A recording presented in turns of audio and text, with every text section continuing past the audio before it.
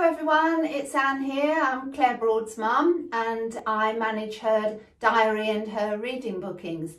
So this is just a short video to let you know that we opened the diary for bookings for 2021 on the 25th of January and we have been absolutely inundated with requests. So the diary is now full right through to July 2022 and I'm afraid we are now having to close it once again.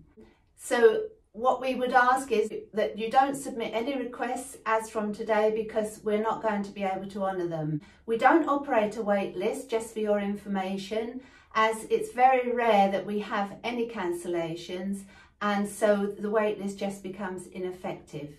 However, as soon as we're in a position once again to reopen the diary, we will be notifying you via Claire's website. So that's www.clairebroad.com. So I'd like to thank you for your understanding whilst we work through the diary, and Claire helps as many people as she can.